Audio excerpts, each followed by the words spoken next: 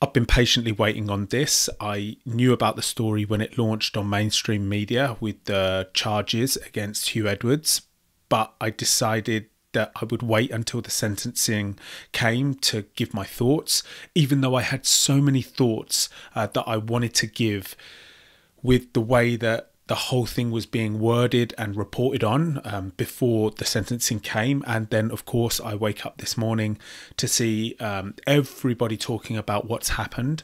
And now is my time to give my thoughts. I know in the past I've mentioned that I stay away from current affairs because I can't get a balanced view, because I don't have a team of people. I just watch one or two videos, get a feel for some of the social media posts and what people are saying. But of course, I'm in my own echo chamber. So that's a bit of a shame, because I only really will see it from one side. But today I want to give my most balanced views on what's happened, because it's one of my aims to not get so emotive about these topics, even though it's almost impossible for me to do that, like literally impossible for me to do that. But I want to report on them in a stable way, and try to think about things from all sides of the debate the best that I possibly can. Please get involved in that. If you're watching this on YouTube, put your comments in the comments section continuously throughout this video. It creates discussion, and it's always everybody's always waiting for the first people to comment. I know in audio format you can't put comments. There's no comment section on Spotify, for example. It doesn't matter, but if you're watching along on YouTube, as I say, comment continuously, because that's what everybody wants. As soon as the first couple of comments go on, everybody starts joining in, and that's exactly what we're here for. So I went through some videos on YouTube this morning trying to find one to respond to, and I found one from LBC Radio, which seems to be let's say the most suitable one for me to respond to. It hits the discussion from various points. I also tried to find a video of people talking about the fact that they did think the sentencing was correct, and they thought that they think that society is looking at this from the wrong angle, because just to let you know, in general, everybody's angry. I know there's some people on my YouTube channel that are following that are from the camp of rational science-based approaches, and they are angry with society. I know there's two people following in particular. Please come forward and get involved in this discussion. We do want to hear it from your side also, because I know that you are often thinking about this differently. Let's try this out. Let's start the video and see what they're saying on this radio show. Stuart Nolan is chair of the Criminal Law Committee at the Law Society, managing director of DPP Law. Thanks for coming on, Mr. Nolan. The chief magistrate, said that the starting point is a sentence that goes from 26 weeks to 3 years custody. So how did Huw Edwards end up with a 6-month sentence suspended for 2 years? Well, the judge would have looked at all the circumstances and then assessed the mitigating features of the case. The facts of the case are pretty well known. So he'd have put that to one side and then looked at the mitigating features, which we know to be remorse, the mental health issue, the lack of previous convictions, and any other matter that was within their understanding. I'm sure there was medical reports. Okay. So first things first, for those that don't know anything about this story, in particular those that are living outside of the UK, you would most probably not have heard about this story, but Huw Edwards is a well-known news reporter for the BBC and has been on our television sets for, I think, decades. I'm not sure, but he's a known face, and he has been caught with, I believe, 41 images of children on his computer, and some of them are being what they're calling category A images, I think videos as well, and we are going to go into what category A means in a moment. But as we just heard, his sentencing was 6 months with a 2 years suspended sentence. Now, suspended sentence, what does that actually mean by definition? I'm not exactly sure, so I don't want to guess that. what I do know is it's not immediate prison time.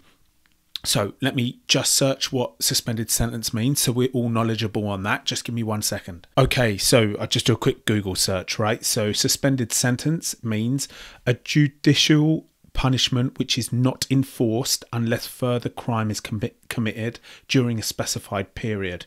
So, for example, a 2-year suspended sentence, he will not see jail time as long as he behaves within that time period. So he didn't see prison immediately. He didn't see jail time immediately. And this man, Stuart Nolan from the Law Society, is saying that the judge would have thought about lots of things when he was potentially going to sentence Huw Edwards for having images and videos on his WhatsApp of children, real children, like the children in your family, like the children in my family, being sexually abused. They've been recorded or photographed during those actions, and he's got them on his phone. And what were the 3 things that the judge would have taken into account when sentencing? First of all, it's the first time he's committed an offence, so he's not known to the criminal justice system. He's never been arrested before, etc. But that just doesn't make any sense, because do you think that he got caught with these images on his phone and that's the first time he's ever had images on his phone? You think like he woke up one morning, received these images from whoever sent them to him, and then he got caught that day? Or has this been going on for years? We all know what the definite answer to that is. Nobody gets caught the first time they're ever committing an offence on that day, or we could say very few. So yes, okay, so he's not known to the police, but you know, with good confidence we could say that he's been involved in this illegal activity for some time. What was the second one that he said? He pleaded guilty.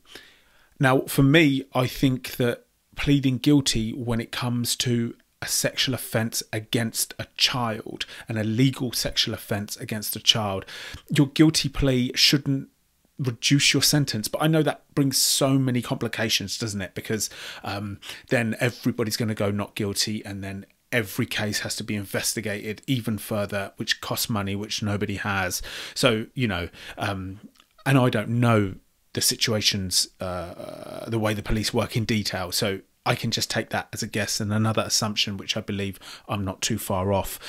And the third point that the judge will reflect on is remorse. So he's sorry that he did this. He's not sorry that he did this. He's sorry now because he got caught. If he didn't get caught, how many more years would he be doing this for? These are all common sense, in my opinion, and they shouldn't have been things that reduced his sentence. Now, didn't they also mention mental health in there? That really infuriated me. I believe that would just be someone playing the mental health card. I don't know whether he's got any actual diagnosis there or how severe his diagnosis is, but I don't think we should accept the fact that if you've got mental health issues, it should be pardoned that you've got children on your phone who have been recorded in sexual situations and you are getting off on it. Mental health, I don't think we should be, it just seems like a bit of a blurry line there, doesn't it? Because if he's going to have his sentence reduced due to mental health issues, then every single sex offender that comes forward is going to play that card. And I am not a doctor or a psychiatrist, so again, all of my thoughts here today are just my opinions and my thoughts with the education and information that I know of. And I'm looking forward to seeing what you've got to say. Let's get back to this video. Putting those two things together, I'll decide upon what the starting point would be, and then assessing what would be probably what an important part of the mitigation was the plea of guilty, which reduces your sentence in any court. In this particular case, probably down from a third of what it would have been as a starting point. And then once they've got to that point, they then consider whether or not if it's under, well, it would have been under 2 years in the magistrate's court, the maximum sentence 12 months, unless it's going to be, if it's more than one offence, then to see whether or not there are any prospects of suspending it. This is a normal thing to be done in any situation. and they would have found that there are ways of rehabilitation, various other factors, and they said, well, we can suspend the sentence of imprisonment. That's how it would have been done, looking at all the circumstances. I doubt it was an easy decision. These are very serious matters. Okay, so more things that I want to give my thoughts on. First thing is, what do you think about the current legislation towards somebody if they've been found with this illegal material on their device? Do you think it should be an instant prison sentence? Do you think there should be a minimum prison sentence? Do you think there should be suspended sentences for any circumstance? Or do you think it should be, if you're found with these on your device and we know that you've been using them in some way, it should be a straight prison sentence? There's no avoiding that, because we want to send out a message to all the other people that are playing around with this, that you will see prison time if you commit this crime, because we take it seriously. Why should we be taking this seriously? Because children, the protection of children, should be our utmost priority as a community. And if some people are watching and they feel a kind of disconnect between protecting children of today's generation and images and videos, because images and videos aren't actual real children, let me talk a little bit more about that. The fact is that those images and videos that are on Huw Edwards' phone were recorded on a mobile phone or a video camera or however they were recorded. They were actually recorded in real life situations. These are not animations. These are not AI technology.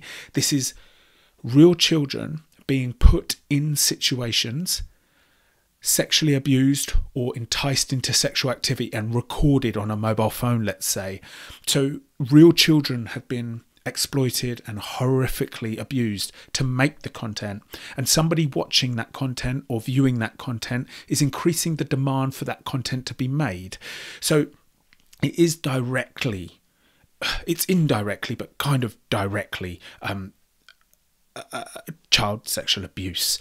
And the whole thing about rehabilitation, I mean, I've done loads of podcasts on that type of topic area, whether rehabilitation is possible, whether a cure is possible. And do you know what? In some respect, I don't really care about the debate of whether rehabilitation is possible or not. I believe that if you commit an offence like this, you should be monitored for the rest of your life at a very minimum. Because even if whatever procedure is carried out, whatever process is carried out with regards to rehabilitation, whether that's be psychiatric help, psychological help, whatever that be, much like an alcohol addiction, I know that comparing this to anything always causes problems, because I'm not trying to compare having a sexual abuse image on your phone compared to drinking alcohol, but just stick with me on this, and maybe I'm somewhere near the mark. If you take a alcoholic who has been sober for 10 years, I know through watching Soft White Underbelly, actually, their YouTube channel, that there's always that temptation in their mind. They know they just can't go there, and they manage to not go there for the rest of their lives. So something like that, we could think about this issue, and we could say that somebody who gets aroused sexually, masturbates over children, can we hope that will never reoffend again, but the temptation is always going to be somewhere in their brain, like from a neuroscience point of view, like it's deep in their brain. So rehabilitation, I shouldn't say I don't care for that debate, because that's very ignorant and not helpful of me. I care for that debate, of course, I'm interested in it, but I don't think we should say, if somebody commits a sexual crime where they've done something for their sexual gratification, they've been aroused by it, I think they should be monitored for the rest of their lives, a very minimum. So rehabilitation or not, I don't think, you know what I'm kind of saying, I don't think it's truly possible. I think that's what I'm saying. We can manage and maximize the chances that they don't reoffend, but I don't think it's completely possible. You're aroused in general. For most cases, you're aroused by what you're aroused by. These people are aroused by children, you know, mostly men committing this crime. So they get erections over this. Let's actually think about it in real terms. They get erections and they masturbate themselves over these videos and images. Right, so I bet that sent a shiver up your spine, right? But that's what we're dealing with here. We got to get real with it. Let's continue. But they would have looked at all the factors and come to the conclusion that a sentence of imprisonment, and it is a sentence of imprisonment, plus all those other matters, would mean that he didn't go immediately to jail. It's a sentence of imprisonment if he commits another crime in the next 2 years, isn't it? Yeah, well, I mean, to the law, it's a sentence of imprisonment. But yes, if he commits He's an not offence, in prison. No, he's not. He doesn't. Not an immediate custodial sentence, but to all intents and purposes, it's on his record as a custodial sentence. But if he was to commit an offence during what they call the operative period, yes, he would go to jail in all probability, I'd say, unless there was exceptional circumstances. That would be the normal course of events. That this was even at a magistrate's court is interesting. Might come to that in just a moment. But as part of the mitigation, as you say, the magistrate noted that Huw Edwards has no previous convictions, had voluntarily stopped receiving the images, had shown remorse and had a mental disorder. He described him as being potentially vulnerable in prison, which may or may not be true. But look at the vulnerability of the children he watched perform horrific acts. Some of these, the most serious category of images, which were moving images, which I understand is an aggravating factor. Okay, so more of my thoughts, please. Please allow me to do this. I know I'm stopping the video often, but I really have so much to say on this. When they say about one of the influences on the judge's decision was that he will be vulnerable in prison due to his mental instability and his general character. I don't really care. So I'm going to use that again. I'm going to use that phrase again. And I think this time I mean it more, right? I don't really care. Like, that's the consequence. So we're not going to send prolific offenders, like intense offenders, against children, our most precious thing that we have in our community that should be protected at all costs. We're not going to send an offender who carried out the offence by their own free will. They weren't tricked into it. They made a decision to carry out that illegal activity. We're not going to send them to prison because they may get hurt in there and they may be vulnerable in there. Well, where are we going with this? Where are we going with this? If you commit a crime against an innocent child, you should have to pay the consequences. You should have to face the consequences. And one of those consequences is that you're going to prison. And we all know that a lot of prisoners don't take lightly to sex offenders against children. So you will be feeling fear when you go in there. But that's part of the crime, the horrific crime that you committed, that as a society we're not accepting.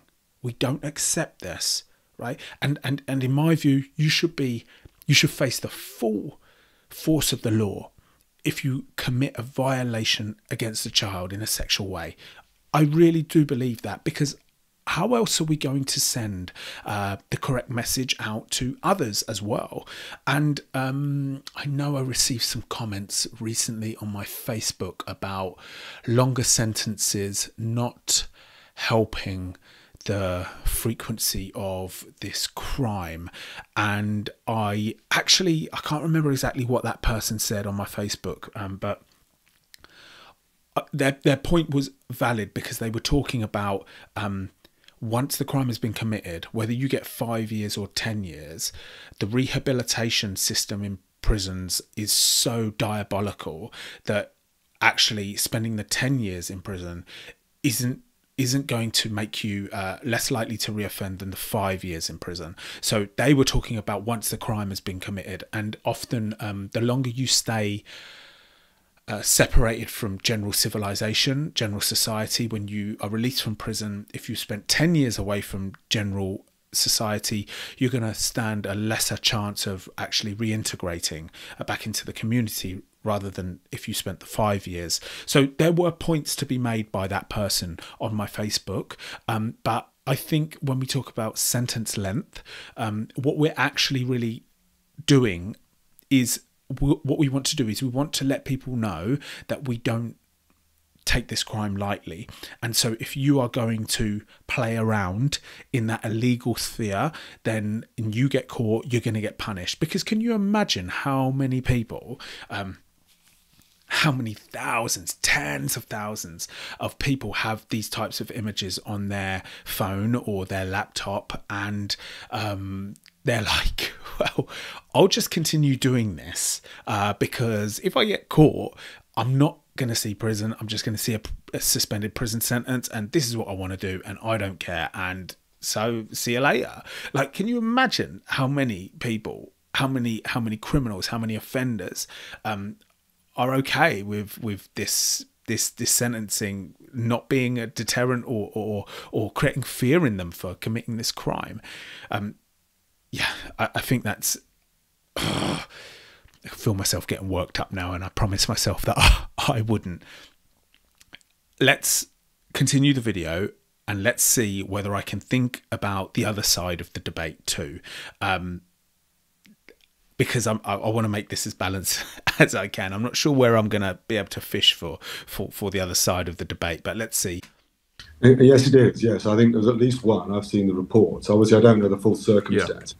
Yeah. But yeah, I mean, there's no way that you can't say these are very serious matters, and that in certain circumstances, people, particularly those with previous convictions, get automatically immediate custodial sentences. It must be that in the situation of Mr. Edwards' position, I'm not suggesting it's because he was a personality, but because of the medical circumstances, the lack of remorse, and it is important that if at some point he stopped, has to be real remorse, and it has to be real medical issues. It would be, even if it wasn't Huw Edwards, something that I think most courts would consider whether or not, in the circumstances, it could be a suspended sentence after imposing it. He's also going to be on a sex offending register, and he has to go through rehabilitation. He was considered not to be dangerous. That's another factor. So I'm assuming in the 2 hours situation that you would have been in court, a lot of information was put before the judge, and an appropriate decision was made after careful thought. But I understand this is a very serious matter. It's nobody. There's no way of not looking at it that way. But I don't think it's an unusual sentence in the circumstances. Grateful for your time. Thanks for coming on. Stuart Nolan, Chair of the Criminal Law Committee at the Law Society, Managing Director of DPP Law. I'll come back to that point about Huw Edwards. The suggestion being that he would be vulnerable in prison. Why is that man's vulnerability in prison seemingly put ahead of the vulnerability of the children he viewed being sexually abused, or indeed the vulnerability of any children that his criminality, the criminality he may commit in the future, might make vulnerable? Why is their vulnerability apparently secondary in this? And that's where you get so many people so angry at that the offender is always protected, and now we can start seeing why people get so angry at that. Something that I want to talk about, and for us to actually learn together, is this category A business. So as far as I know, when police discover images of children, videos of children, what they do is they categorize them, A, B, C, D, I believe, and they are categorized due to their severity. And so on Huw Edwards' phone, on his WhatsApp that he received a few images of category A. Now, let's get a definition for category A so that we actually understand what that means. 1 second. Okay, so category A, images involving penetrative sexual activity with an animal, or sadism. Sorry, I don't know how to say that word. Category B, images involving non-penetrative sexual activity. Category C, other indecent images not falling into categories A or B. But it must not depict any sexual activity. Okay, so what we're saying is category C does not depict any sexual activity. So that could just be an image of a child playing, for example. Category B could be some sexual activity but no penetration. So that could be, let's say, oral sex with a child. And how horrible is it that when I'm even explaining this? But listen, it's known that millions of images and videos are traded online every day. People have done research into that, and they are true statistics. So let's not think that this isn't happening. Now, category A, which Huw Edwards had on his mobile phone, involves penetrative sexual activity. Now, whilst I was watching some YouTube videos, it's known, it's public information that he had some content involving a 7-year-old, which was category A. Now we start getting into the realness of this crime. Let's just say that again. He had content on his mobile phone which was of a 7-year-old, and the content was categorized as category A, involving penetration. Now, do you think that when he received those, he was just looked at them once or twice, or do you think he masturbated over them? I think he probably masturbated over them. Why else would you have them? He had a sexual gratification around this child being penetrated, a 7-year-old. What the hell? That turns your stomach, right? And now, how do we feel about the judge saying that he's not a risk to the public? Now, what do we say about the fact that he can be rehabilitated, as if you can just take this thing out of his head and he can return back to some kind of normal sexual activity? It's actually madness. It's actually madness. When you think about those types of imagery, that is what infuriated me when I first heard about this case. When I started seeing that what we do is we label these as indecent images of children, and I think that's an embarrassing title. I think that terminology, we should feel ashamed that we use that terminology. Do you know that? Because if you think about a 7-year-old being penetrated and other category A images and videos that are being recorded right now, we're going to call them indecent. Let me find out the definition of decent. Give me just 1 second. Okay. Here's the definition of indecent.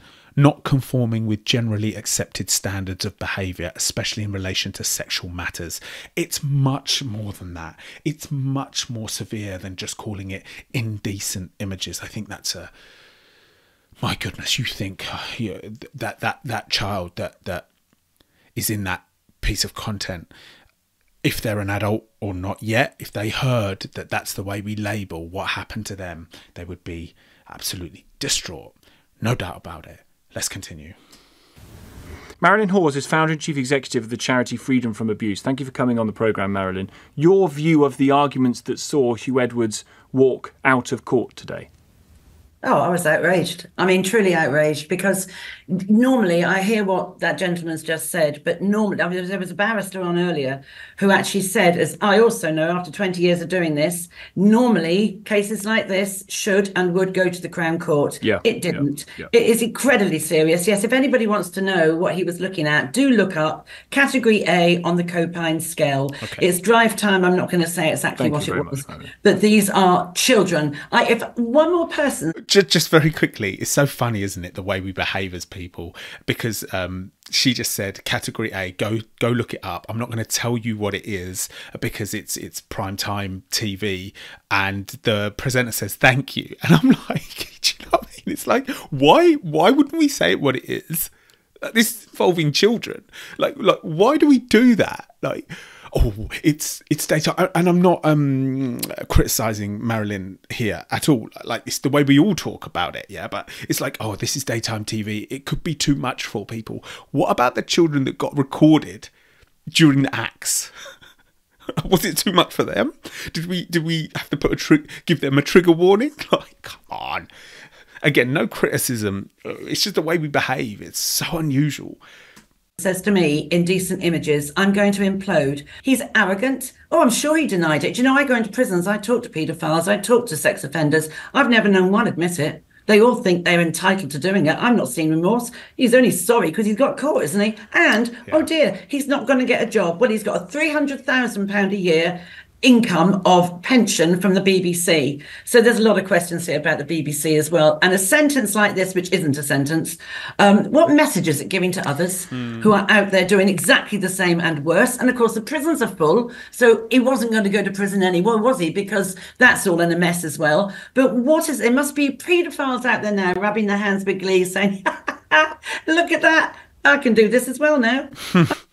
Good points. Good points by Marilyn, and you can feel her passion and emotion towards this topic. I do know of Marilyn. We've had some conversations in the time that I've been doing this work. She actually doesn't like me. She put out some tweets when it used to be Twitter, telling schools to be wary of me because I've never done safeguarding training and I have a conviction on my DBS check for knocking on my abuser's door. And she wrote it in a tweet. Like, I was so angry at her for that. Why not just message me and say, I think you should do safeguarding training if you're going to go into schools? Because at that time I didn't want to do it because I felt like I had my opinions about it, but I did it. So, you know, we're all good. And yes, I have a conviction on my DBS check for knocking on the man's door. And we all know about that story. Anyway, I don't want to go off to too much of a tangent. But thank you, Marilyn, for this. I can hear you speaking so passionately about it. You make great points about how ridiculous this all is. And with the sentencing, I heard that 8 out of 10 people that get convicted for having imagery, content of children being sexually abused on a device do not see prison. 8 out of 10. So only 2 out of 10 actually see a prison sentence. Now, Marilyn very brilliantly mentioned about the prisons already being full. Now, this is where I think there's an opportunity for me to try to bring to the table the counter argument to just locking everybody up. And again, I have released podcasts on this in the past, trying to really understand it full circle. And what I remember seeing in one of the videos that I was reviewing was a lawyer saying that the prisons are already full. We're already at maximum capacity. So we can't just, there's no room to put people if we're just going to be putting people in prison for every offence. So that's just not possible. It's just not possible. So what next? Well, I thought it was quite a interesting perspective when somebody said, if you are in possession of A-class drugs, I believe in some circumstances you will see prison. If you are a distributor of A-class drugs, you will see prison. Can we not consider the content of a child being raped, content of a child being molested, content for a child being sexually assaulted in that severity? Can we not do that? And just to try to hit this home even more, just think about this being your child, right? Or a child in your family, a niece, a nephew, a younger sister, a younger brother. Let's really think about it in its real terms. So the problem is, if we increase the severity of this, then there's still no space in the prisons. So what do we do about this? One thing that they have done is they've put Huw Edwards on the sex offenders register, but they've done it for 7 years. That's so weird to me. Why 7 years? Surely it should just be life. He should just be monitored for life if we are really serious about the protection of children. Why 7 years? The sex offenders register is not so much, in my view, a punishment. It's a way that we can monitor what you're doing online, what job you have, what access you have to other children, etc. And I know the police are under-resourced because nobody's funding this, but look, listen to this. Why is it under-resourced? Why is it not taken seriously? Why are other crimes considered so much more severe than this particular one that we're talking about? And how do we change that? Now, this is not new thoughts in my head. I've been thinking about this for years upon years upon years. And I'm going to show you the proof, actually, that I've been thinking about this deeply for many years. Because I always thought in my head, I wonder how society and the world in general would be if they actually saw some of these category B, category A images and videos. Now, those that are watching along on YouTube or listening on your podcast app, the first thing you may think is, well, I don't want to see that. Why would I want to see that? Okay, understood. Nobody wants to see that. But if the videos and images on his mobile phone were shown in court, which I'm going to guess they were not, would the sentencing have been different? That category A content involving that 7-year-old being penetrated, if we were to show that, if we were to actually show it to the general public, not just the court inside the court, if we were to show it to the general public, there would be huge outrage. Now, in me thinking about these things and continuously in my head thinking about them, I did make some content around this. Now, I'm going to show you an animation that I made with a great animator. This would have been about 4 years ago, and just for some context, when I first started this and I left my engineering career, I had this big bank of money that I collected because I've been being paid well throughout my engineering career. I had a big sum of money in there, and I started using it on collaborations with the short films that you may know from my YouTube channel, and different animations and different illustration projects. Now, all of that money's gone. I spent it all, and my goodness, it was enough to really set me up for a very comfortable lifestyle. But I spent it all on the creative projects, and I have no regrets about that, because those creative projects were great journeys for me to go on, and these pieces of content still stand strong. So what I'm going to do is I'm actually going to play you the one about illegal content online, which was my thoughts. Just hold on, let me just find that. Now, if you are listening to this in audio format, don't worry, you're still going to be able to understand this without seeing the visual. But if you are on YouTube, or you have a moment and you're listening in audio, please just go to my YouTube channel and watch this part of the video, because the animation is pretty cool, I think. But let's have a think about my thoughts. Again, I wrote this and made this 4 years ago, so it's not going to be up-to-date, accurate representation of what I think now, but let me just show it and then we can talk about it afterwards. If we were to show a real video of a child being sexually abused, we could pick from one of the many millions that are available online. I wonder what the response would be. Do you think actually seeing it happen for real would cause such public outrage that the government would be able to do nothing but act and finally clean up the internet of this material? Do you think it could even get a global response, where every government from every country stepped in to stop the spread of the problem? Or do you think it would just be way too uncomfortable, that we'd continue to pretend like the millions of child abuse videos that are available online are not a massive problem? Okay, come on, I feel so proud of that, you know. I actually feel so proud of that work. Like, I was thinking deeply about these topics like years and years ago, and I wonder what you think about that. I know that I've actually had quite an anger response from people about my suggestion there, because a lot of people are like, well, you can't do that, it's someone else's video. And I'm like, yeah, of course, we wouldn't show someone's video without their consent. Now, let's say that 7-year-old girl that was being penetrated and he was getting off on it, let's say she's 25 or he's 25 now, and they're like, yeah, show it.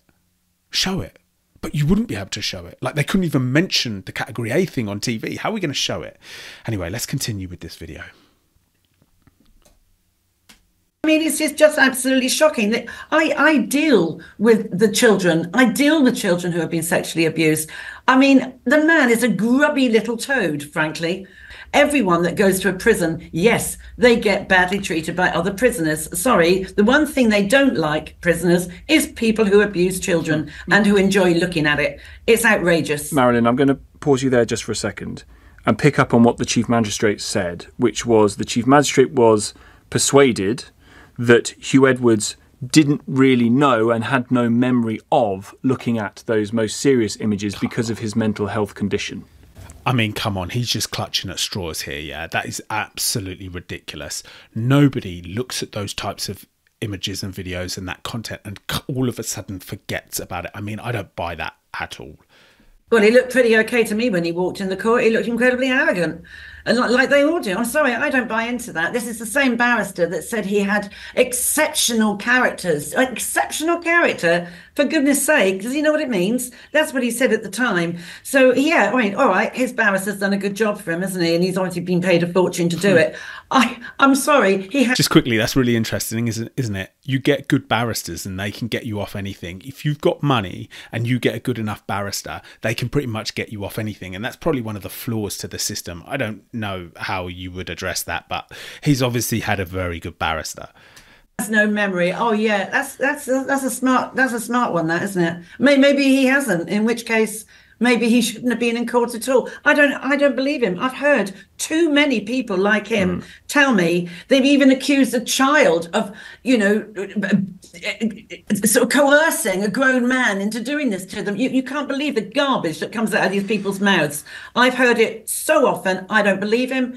I just think he got caught. Has he said, I'm so sorry to the children that were on those videos? It's out there now, all over the internet. Those children are still being viewed and watched for grubby little men like him. I'm sorry, I'm outraged by that, because do you know, honestly, Tom, in this country, the government and all governments, the 20 years I've done this job, no one gives a monkeys about the harm to children in this country. Otherwise, a lot of this would have been stopped. There's no one from government that's speaking out today, is there? I think... Well said, Marilyn. Well said. That is very, very good. If we actually had the safety of children as priority, this would have been stopped a long time ago. A big stop would have been put to this. Something that's very interesting to think about is Huw Edwards did not generate this content. He did not record these children himself.